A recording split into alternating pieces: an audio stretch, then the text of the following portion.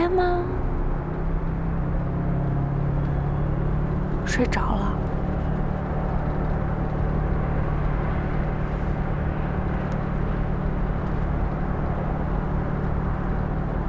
早知道就不说什么保持距离了。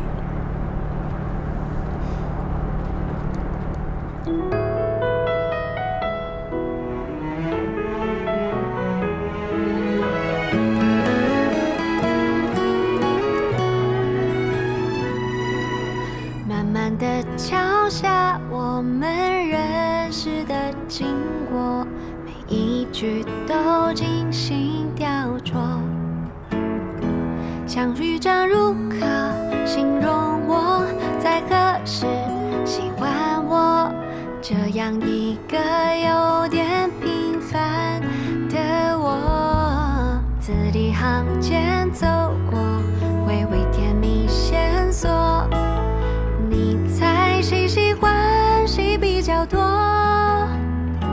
如果没来写一本小说，记忆文艺有差错，要怎么寻回忆落？为爱一次概括，或许有点淡薄，就随时光去交托，字字的斟酌。我们十指紧握，细数未来段落，庆幸不尘埃的辽阔。走吧。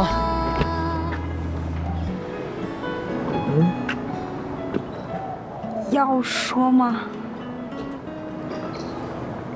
又不说啊？哎呀，你这个“又”字多伤感情呢。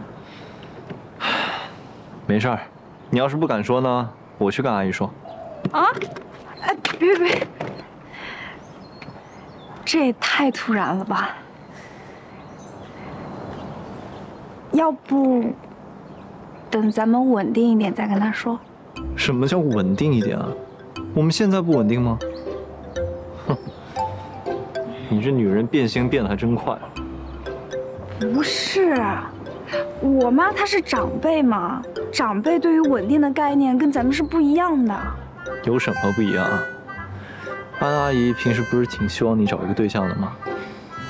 那突然她现在发现你找了一个这么优秀的对象，心里应该会挺开心的呀。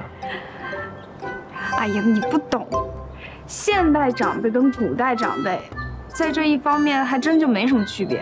你要是突然跟他这么说了，那我妈肯定就是，哎呀，在一起了，在一起好啊！哎，小熊，你是哪儿工作的呀？哪儿人啊？住哪儿啊？哎，你们两个在一起多久了？才1天啊？那什么时候结婚？我听你的。啊，这个事儿确实得等我们稳定了再说。是吧？你自己也别说漏嘴了。放心吧。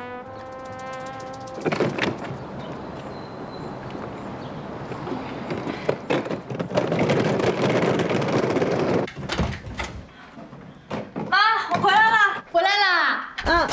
哎，怎么样啊？比会顺不顺利啊？顺利啊，约比会有什么可不顺利的？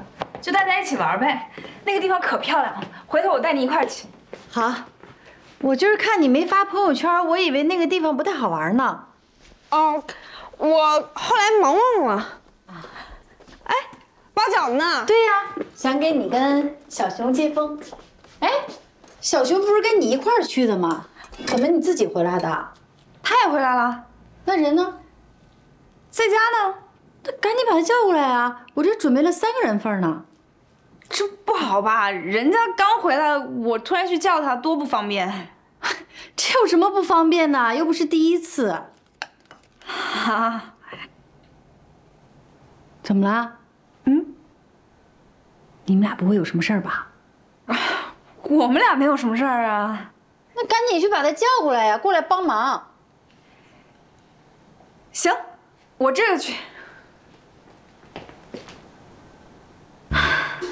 怎么办啊？你就不能沉着冷静一点吗？要不然我就跟我妈说，你身心疲惫，已经睡着了。去就去嘛，反正也不是第一次吃饭了，有什么好不自然的？对啊，又不是第一次吃饭，有什么好不自然的？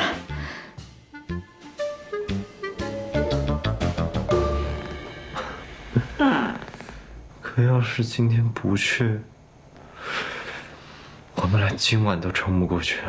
是啊，今天不去，今晚都瞒不过去。走。怎么了？